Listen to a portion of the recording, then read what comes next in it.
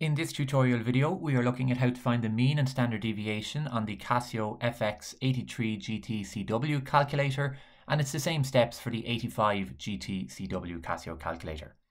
First thing you do is make sure and reset your calculator. When you've reset your calculator, on the home screen we select statistics, so we scroll across and select on statistics, go down to the second option, to variable, and click on OK.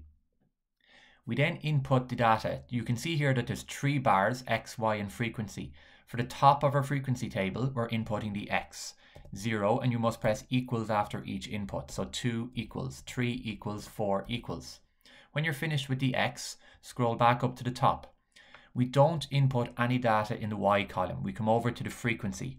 So I'm now putting in the bottom line of my frequency table, so 4, and press equals after each input. So 3 equals, 2 equals, and 3 equals. When you've finished to input all data from the table, we now press equals again to save it.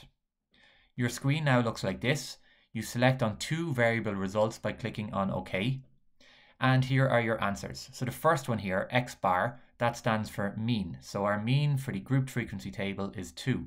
The second last one, sigma x, is your standard deviation in terms of x, which is 1.58.